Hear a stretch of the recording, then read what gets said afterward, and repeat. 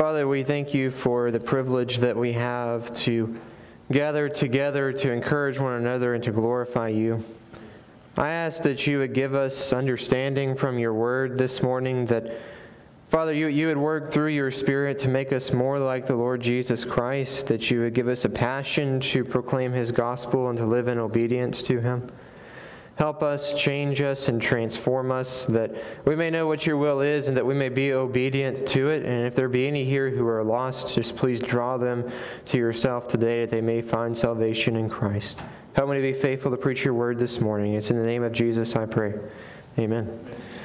One of the amazing aspects of the Christian life is the calling that we have to both pattern our thinking and our living after the Lord Jesus Christ. That we are called to imitate him, we're called to know him, to understand him, to be conformed to him by studying the word and submitting to his will. It's really an amazing part of biblical Christianity if you begin to think about it. Romans 13:14 says, "But put on the Lord Jesus Christ and make no provision for the flesh to gratify its desires." You and I need to put on the Lord. We need to walk forward in him on the basis of the salvation we have been given. We need to cast aside the old man and walk forward according to the ways of our Lord.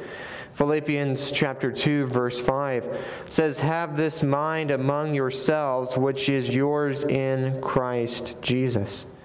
And after making that statement, what the Apostle Paul does is he goes forward to talk about the humility of Christ in coming to the earth in the incarnation, being crucified, dying on behalf of his people.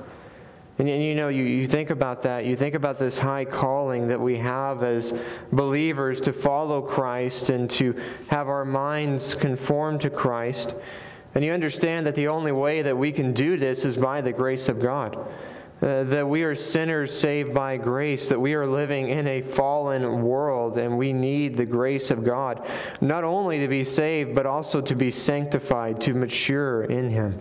And it's a part of his gift of grace to us that he hasn't left us on our own to try to figure all of this out. He's given us his sufficient word that we might understand truth.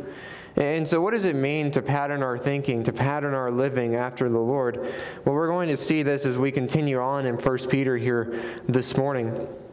1 Peter chapter 4, verses 1 through 3. Read that particular passage with me here today. "Since, therefore, Christ suffered in the flesh, arm yourselves with the same way of thinking. For whoever has suffered in the flesh has ceased from sin, so as to live for the rest of the time in the flesh, no longer for human passions, but for the will of God.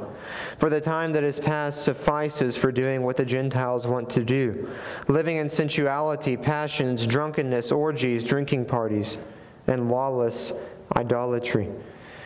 Here in the opening part of this section of Scripture, we see Peter reminding us of what we saw last week, where at the end of chapter 3, he points us to the suffering of Christ. He points us to the reality that Christ himself has come and he has died for us, that our sins might be paid for.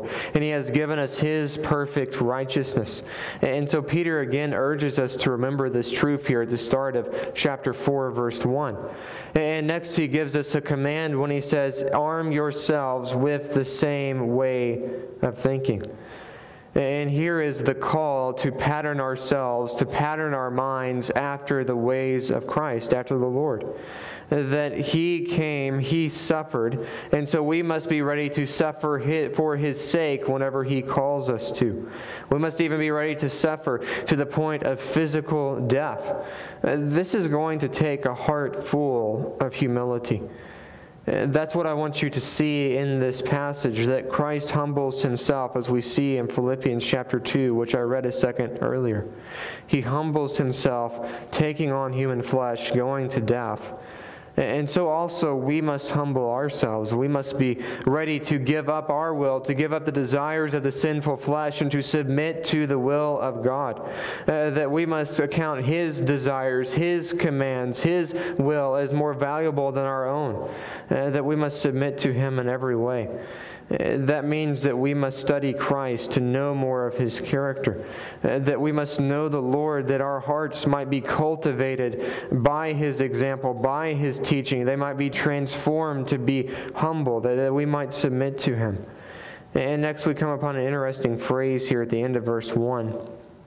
For whoever has suffered in the flesh has ceased from sin. Now, what does this particular phrase mean? Is Peter saying that we can somehow be perfect, that as soon as you have ever suffered for the faith, at that moment you are zapped and you are perfect from that point forward in your lives? Is he saying that we will never sin again at some point in our Christian walk with the Lord? Well, I think if we read verse 2 again here, we begin to see the context that helps us understand. Verse 2, so as to live for the rest of the time in the flesh, no longer for human passions, but for the will of God. And so what's Peter talking about here? He's talking about us putting aside our flesh, submitting to God's will. That's the flow of this passage. Therefore, whenever he discusses ceasing from sin, it's true that in the moment of salvation, we die to the old man and we live in the new, but it is a process of sanctification that we must battle against our flesh. We must battle against the sins of this world. And so Peter here is speaking of a progressive reality. In other words, the more we submit to God, the more we obey Him, the more holy and righteous we will live for the glory of Christ. The more we cease or stop walking according to our flesh. There will not be a point where we reach perfection in this lifetime on this earth. Brother Melvin, I promise we did not plan this, but Brother Melvin read this passage earlier and it actually works really well. 1 John chapter 1 verse 8, if we say we have no sin, we deceive ourselves and the truth is not in us. And so the scripture here plainly teaches that if somehow you think that you have reached a point where you have absolutely no sin, that's not a sign that you're perfect, it's a sign that you're deceived. It's not a sign that you're buying into truth, it's a sign that you're buying into lies. Now the question really at this point is for us as we're considering this passage here in 1 Peter, what does it look like for us to actually set aside the passions of the flesh? We see the call to do that. But what does it look like in our lives for us to live according to the will of God? Well, Peter outlines this in verse 3. Look at it with me. For the time that is past suffices for doing what the Gentiles want to do, living in sensuality, passions, drunkenness, orgies, drinking parties, and lawless idolatry. And so this verse that begins with Peter talking about our past life, the past time, the time when we as believers were unconverted before we had come to faith in Christ. When we were lost, we acted and we did and we fought according to the ways of the world, for we were a part of the world. We indulged in the sins of the flesh. We went forward in the lusts that were evil and wicked. And Peter says that was a part of the past, meaning that it is history. And we must move forward walking in the new life that Christ has given to us. In fact, if you look at this little phrase here, it sums up the unbelieving life very well. Peter says, doing what the Gentiles want to do. That's a perfect summation. If you're looking for just a little short phrase of the unbelieving life, this is what it is. The lost world doesn't look for guidance from God. The lost world doesn't have a heart to come to the Word of God and to submit and to obey Christ. Instead, they simply want to do what they want. They simply want to live according to the desires of their sinful flesh. They're taking whatever action feels best to them according to their evil desires, whatever is the most pleasurable according to sin. And that's a powerful point for us to consider as we're evaluating the flow of this passage. I see so many individuals, I talk to people all the time. For one reason or another, they decide that they want to live according to how they feel instead of what the Scripture actually says. They see and they feel a sinful desire within themselves, a desire to take a certain action, to identify a certain way, or to believe a specific idea. This feeling, it tells them to sin, and so they follow it and they plunge into sin, they plunge into evil, rebellion. Instead of what Scripture says, instead of being obedient to that, they simply move forward according to the flesh. And in many of these cases, the issue is not that they don't know what the Bible says. The issue is that they know and they don't care. That they would rather follow the flesh instead of submitting to the will of God. And that is a truly sad reality. That is a reality that should grieve our hearts whenever we come across unbelievers and we come across individuals who are dead in their sins and they simply live in rebellion to the Word of God. They say something like, I just want to do what makes me feel happy, or some kind of a phrase along those lines. And what they mean is they just want to indulge the sins of their flesh. What does it look like whenever someone follows that path? How are they living? What characterizes their life? Well, Peter gives a list here. And he opens it by saying that the Gentiles are living in sensuality.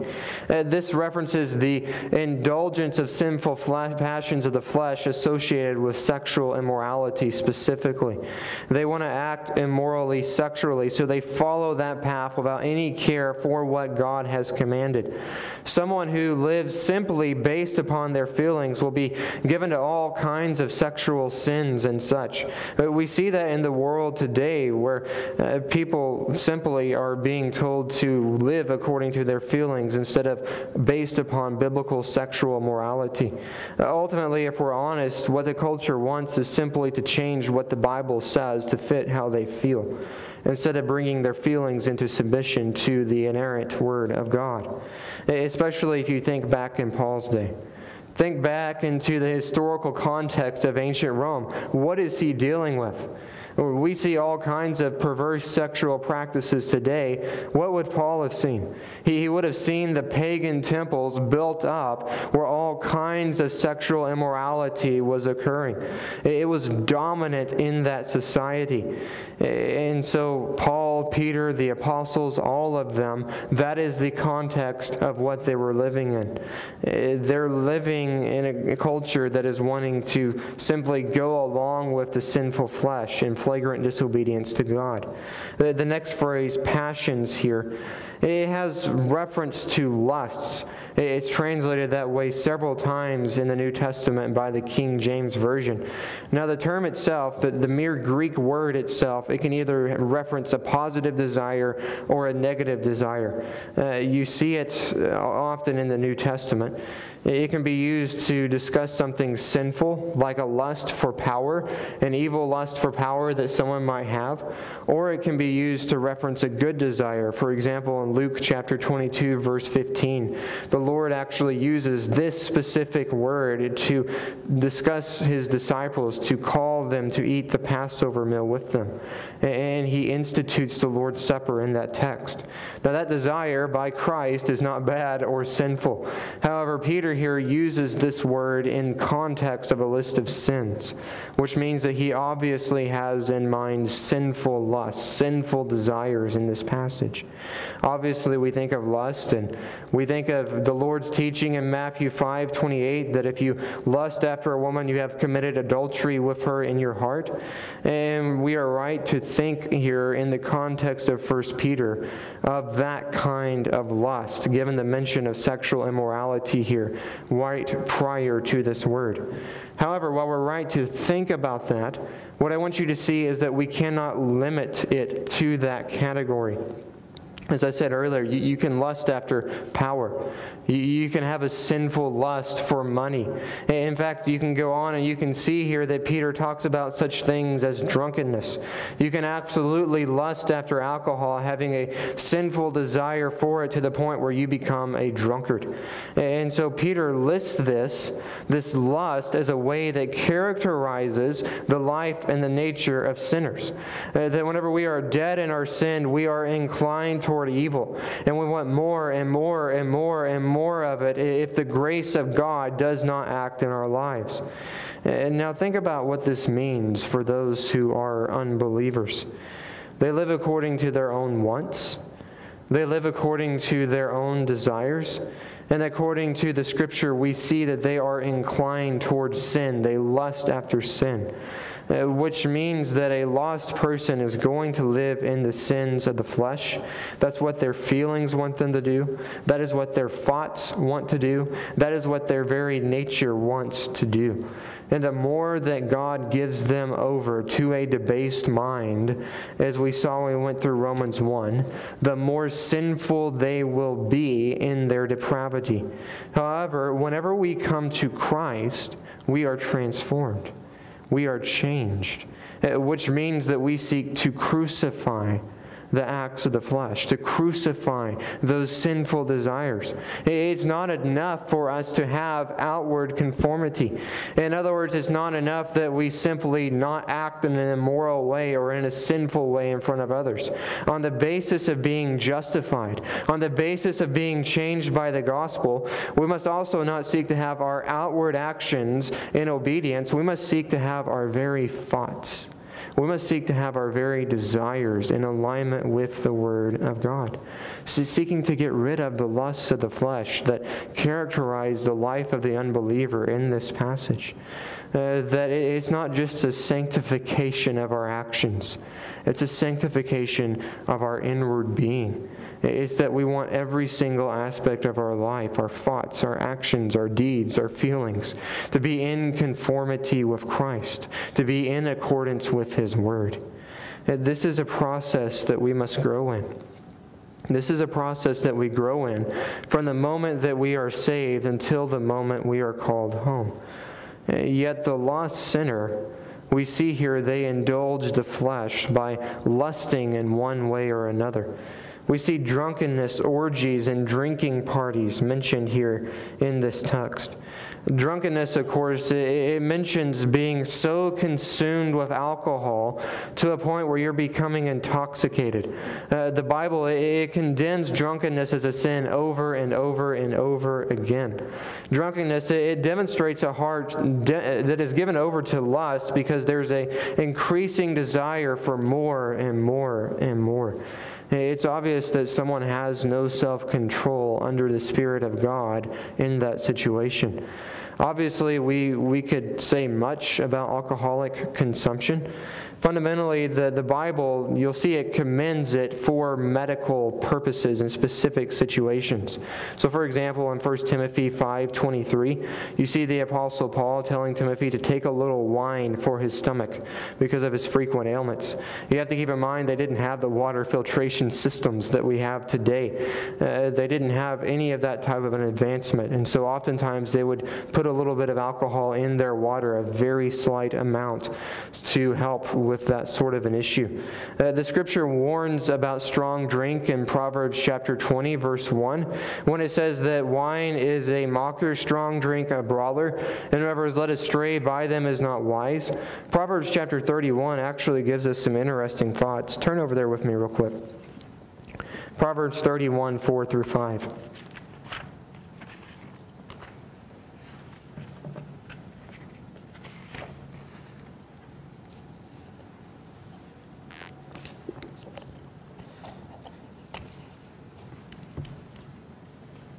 Starting in verse 4 here. It is not for kings, O Lemuel, it is not for kings to drink wine, or for rulers to take strong drink, lest they drink and forget what has been decreed and pervert the rights of all the afflicted. And so what we see here is that Scripture is urging for those in important positions not to drink wine or strong drink. The last thing that they need is to have their judgment impaired. The last thing that they need is to make some kind of a decree and completely forget what they did. They need to be able to make clear decisions, to be able to make clear judgments. If we come down to verses 6 through 7 here in Proverbs 31, notice this. Give strong drink to the one who is perishing, and wine to those in bitter distress. Let them drink and forget their poverty and remember their misery no more. And so here you have another situation where the Bible is advocating for someone to have wine or strong drink, and we would think of this primarily in the context of a medical need, a situation where someone is in severe distress and anguish. I love what Dr. John MacArthur, I think that he makes a good point here in saying that the type of situation you're dealing with in this passage is probably someone on death row or agonizing in some sort of a severe pain. So for example, if someone had a knife wound in the ancient days, they would have given them an alcohol beverage to help deal with that pain. Obviously today, as medical processes have advanced, we have other ways to handle that and more effective ways to handle that situation. Another text to consider is Psalms 104, verses 14 through 15. Turn with me there real quick. Psalm 104, verses 14 through 15, which is talking about God, and it says this of God: You cause the grass to grow for the livestock, and plants for man to cultivate, that he may bring forth food from the earth, and wine to gladden the heart of man, oil to make his face shine, and bread to strengthen man's heart. So here in the scripture, it says, among other things, in the context, that God himself has made wine to gladden the heart of man. Everything created by God is good, as 1 Timothy 4:4 says. So there's nothing inherently sinful about grapes from the vine. We should enjoy them as good gifts from God. But the question is, what is this text discussing whenever it uses that word wine? That's the primary thing that we need to consider. Well, the Hebrew word here is the word yayin, which is my southern pronunciation of that Hebrew word, so give me a little bit of grace there, please. But it is yayin, which references a mixed beverage. In other words, alcohol mixed with something else, something like water, often, for example. In the ancient world, it would have been viewed as barbarian to drink alcohol straight. John MacArthur, if you are interested in this, has actually done a tremendous amount of historical research where he takes quotes and he sees how they viewed alcohol in the ancient world. It would have been barbarian to view wine that, for example, was 1-to-1, would have been considered barbaric if it was mixed 1 part water, 1 part wine. The alcoholic content of basically most of the beverages in the ancient world was around 2.25 to 2.7%. If you're wondering, that doesn't even classify as an alcoholic beverage today. You have strong drink mentioned in the Bible. That is a heavier alcoholic content. And so what we see here is that the Bible explicitly condemns drunkenness, says that it is fine in certain contexts to use wine for medicinal purposes, and it is completely condoning of beverages with such a slight alcoholic content that you'd have to sit there all day getting drunk on. Beverages today that we would not even consider to be alcoholic in our own time period. To give you an example of what we're talking about, something like vodka would be 95% alcoholic content that in the Bible days would have been considered barbaric to drink. Something like apple juice would be considered 0.66% alcoholic content. Orange juice about 0.73%. Fermented teas like kombucha would be 1.5%. Soy sauce can even come in around 2% alcoholic content. So that gives you an idea of the sort of range that we're talking about when we're talking about that slight of an alcoholic content in the ancient world. And so the Bible, it's giving a lot of wisdom here, which is what I want you to see. It warns against strong alcoholic beverages. Even most of our society's lighter alcoholic content beers today would have been heavier than the normal beverage in the ancient world. However, what do we see the Gentiles doing in this particular text, which is the contrast that I want you to see? They would throw drinking parties. They would get drunk. They would proceed in all of that. What is the Bible urging us to understand? It's urging us to understand that strong drink is a baller, to not get drunk, to not consume ourselves with beverages that could make us drunk. But the sinners that Peter is referencing here, they are given to drunkenness. And I want you to notice that difference between the biblical perspective and the world's view. Someone who is a drunkard, they're simply just wanting to live it up. They're wanting to indulge their sin. Someone who is a Christian fundamentally says, what has God said? What has He said so that I can live in obedience obedience to it. That's the fundamental difference that we're drawn to here in this text. Not only are they drunkards, they also practice orgies and live in lawless idolatry, as we see at the end of the verse. Someone who practiced orgies was an individual who sought to really be chaotic, causing all kinds of problems. The particular word has actually been translated as rioting by some translations in texts like Romans 13:13. And lawless idolatry, many translations do a better job than the ESV on this point. They say it's abominable idolatry. We as believers, we serve the living and the true God. We're here today not to worship an idol, but to worship the God who has made everything, the God who actually lives. Unbelievers, if you go through the Old Testament prophets, you see several texts where God mocks the gods of the nations, the false gods of the nations, because they are completely powerless. They have no ability to do anything whatsoever. They are futile. The idolatry of the nations, it is an abomination before God, because they're choosing to worship something made by their hands or envisioned by their mind instead of bowing before the God of creation. And it's amazing how often the God of the unbeliever fits with what they want. That the God of the unbeliever, what he commands, fits with what they want according to the sins of the flesh. That their religion often will allow them to practice whatever it is they desire. They're worshiping a deity with no power whatsoever.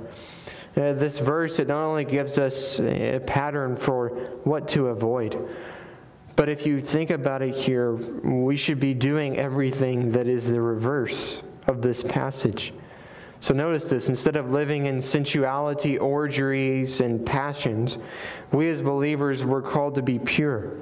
We're called to live in an orderly way. We should be demonstrating the fruits of the Spirit. Instead of drunkenness, we're called to live in sobriety. We're called to live in self-control.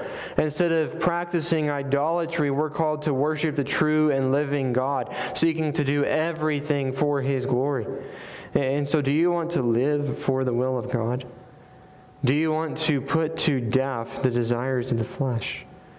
Then on the basis of the salvation that you have been given, cast aside the sinful desires that you have. You're living in a world that wants to tell you that how you live, that the truth of reality is determined by how you feel.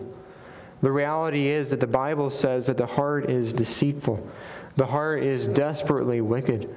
What you and I need is not to live according to how we feel.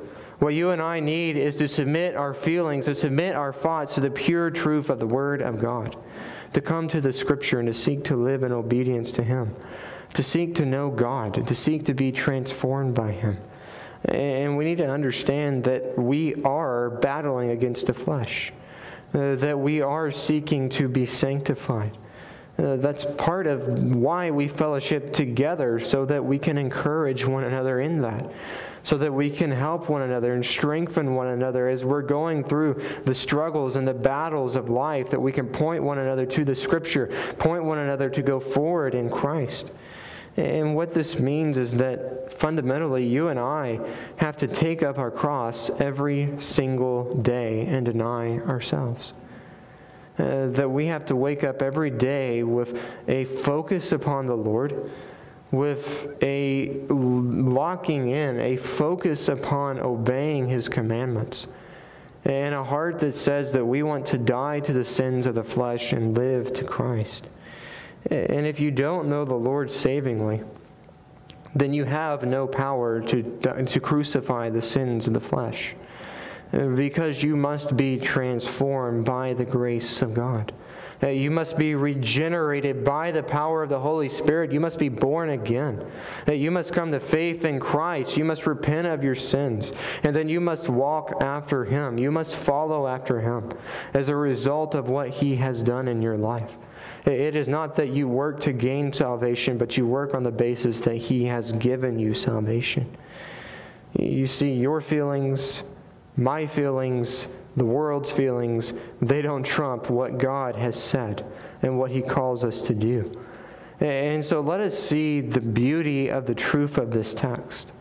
The reality that we as the church, we have been called out of the lost world. We have been saved by the grace of God, and on that basis, we are not to live like the world.